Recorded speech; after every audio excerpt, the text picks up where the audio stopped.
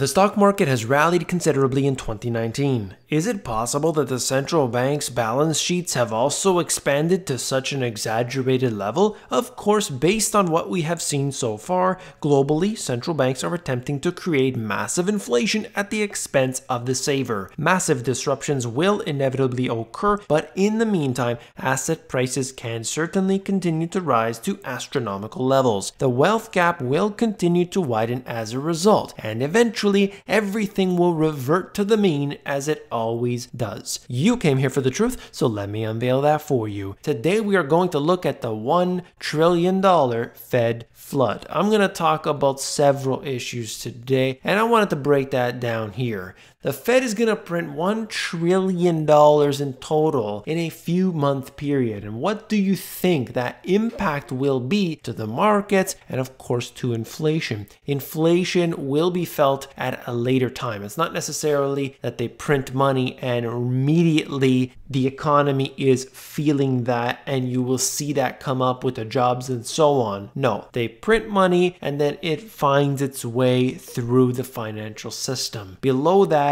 you could see that the global economy remains weak. And essentially, we have several indicators to get into today. We're going to be looking at the PMIs. I'm going to be talking about what's happening with the Baltic Dry Index as well. And of course, wanted to show you what's going on with the store closures. 9,300, I believe, is the number, but I'll give you that as well in this video. So let's get into that right away. We're looking at the markets right now, and of course, day after day after day after day, we see that they are doing so fantastically. The S&P 500 looks like it will achieve 3,200 in tomorrow's trading session. The Dow Jones getting ever closer to that 30,000 mark. We'll see what's going to happen with the US markets, of course, because they have been extremely strong thanks to none other than the Federal Reserve. And you can see the balance sheet of the Fed, of course, going towards 4.1 trillion. We will see this probably in the next update. As of, I think, Thursday, we should get those numbers. So I will keep you up to date on that. But right now, it is just below $4.1 trillion. So let's take a look at this. This is from the Fed, but Charles Hugh Smith likes to write on top of them. And he made some good points here. Wanted to bring it up to you. I think it's important to understand how much money is being pumped into this system.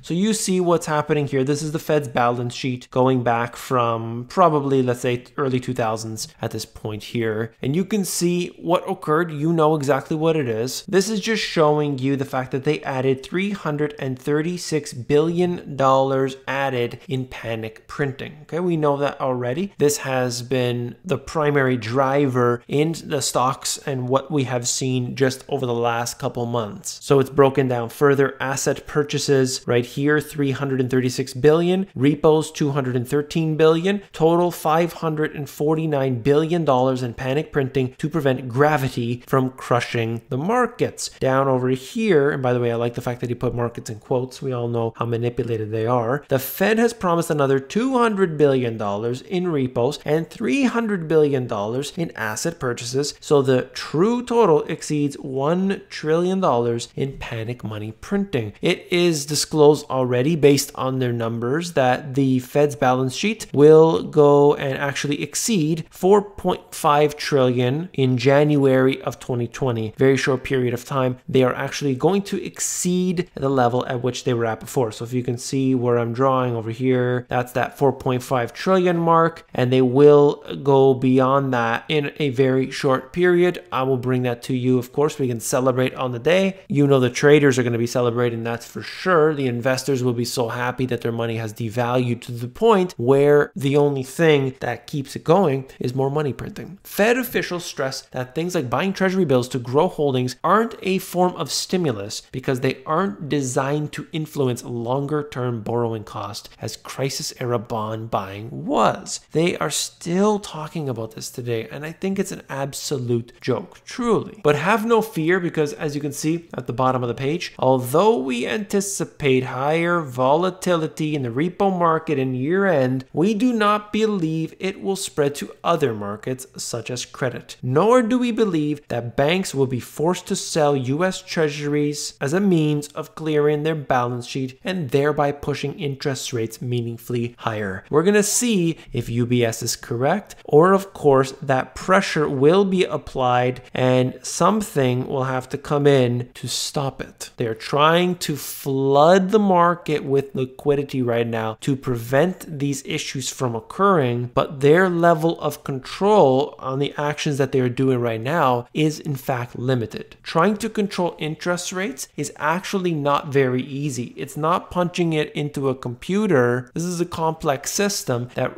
requires them to be intervening on a daily basis. Now, I wanted to get into the statistics here. The economy isn't what they say it is, but it is very mixed. You're going to see some that are doing very well, others that are doing terribly, and some in between. This happens to be from the New York Fed. This is their nowcast model, and I'll show you the GDP now stats as well. But right here, you could see 0.69% for that GDP. That doesn't look very good. Over the course of the last few months, things have really looked a lot weaker. It has come up somewhat here, as you can see, but it's still not where they had touted this would be. The economy is clearly weaker than the expectations that were initially put out. If you look at the GDP Now statistic, they are forecasting 2%. So definitely much higher. There had been a big change because this was at 0.3 previously in November and now has moved up to 2%. So we'll see where that goes. I just want to show you those statistics because of course we need to be looking at all of them, the good, the bad, and the ugly. This is the Baltic Dry Index and it has had a wild ride in 2019. So we're looking at a low point earlier this year, and of course it rocketed higher, achieving over 2,500 in the particular index, now sitting at 1355. So it had a true roller coaster year, there's no doubt about it. And you might think, well, this is not far back enough. How was it before? What was it looking like? Well, if I go all the way back here, we're going to see what it looked like. And it was intense. In the 2000s, we watched this rocket to a record high. It is nowhere near that. But even if you take out the anomaly in the situation, it's still a lot weaker than where it was previously. We know this because of all the different freight, every type, they're all down. We have been watching this very clearly. I'll talk more about that in a minute. Let's look at the PMIs for the Eurozone. They are still looking weak here. However, in the US, they've come up somewhat. Actually, I don't know if I pulled that data up for you, but I'll just show you the way the PMIs have looked. So they were getting, in the United States, they were getting weaker. They were in contraction territory. Then they started to come up somewhat. Okay, we saw that. And now that has just come down just ever so slightly, but that could be a blip. So we're going to see if it actually continues to trend back upwards into the positive territory. I'll bring you some up-to-date information. For now, the Eurozone is a lot like Japan, which is just simply struggling. But look at this for a moment here. German, French manufacturing, their PMIs, both of them have done terribly since basically the beginning of 2018, just as I've shown you with so many other statistics. UK manufacturing and services PMIs, both of these have done terribly over this period as well, 2018 and onward. This is Australia, same thing. Services business activity versus manufacturing output, peaking out in 2017 and falling ever since. The stats are here. You can see if you look really quickly here on the left hand side, both of these below 50, and that means it is a contraction. Australia, China, Europe, Japan, everywhere you look, it is contracting. This could potentially turn around, but as of right now, still looking very weak.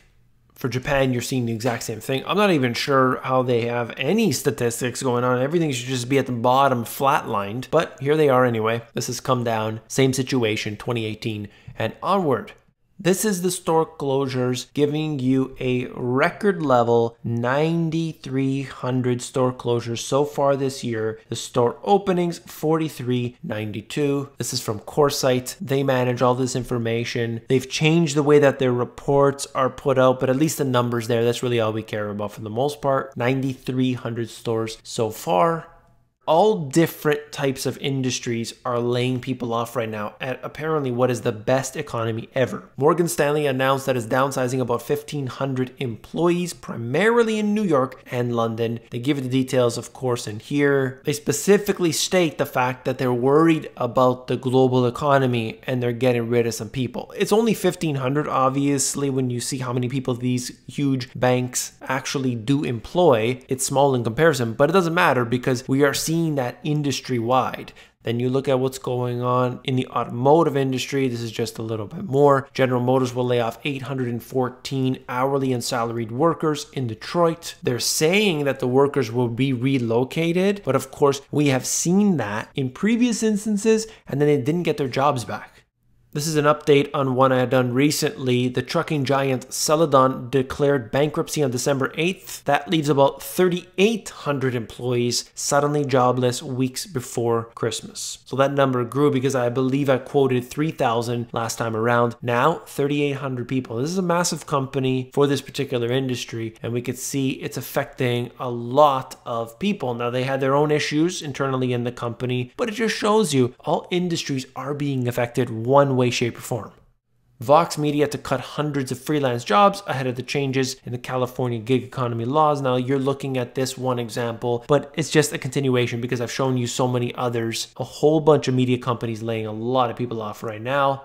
And if you want to keep track of all of this information, the website I go to all the time to check this out, whether it's the store closures, layoffs, bankruptcies, so on, dailyjobcuts.com. I want to empower everybody so that they can look up this information on their own and they don't have to wait for the next Money GPS video. That's all. I'm going to end the video there. If you found that informative, smash the like button. I do appreciate that very much. If you want to build a business, if you want to learn about passive income, if you want to understand how e-commerce works and maybe how it can work for you, there's nothing holding you back. The course that I created is completely free and it's available at the amazongps.com. If you want to know about the financial system, if you want to know how to make money, all the foundational principles, everything is located in these two books. You can check it out at the link in the description. You'll be able to flip through the pages of the books to see if you like them. If you want the audiobook, themoneygps.com. Hang on a second now. Wait a minute. Have you seen this video? It's really good. It's got a lot of detail. Check it out. I'll see you there.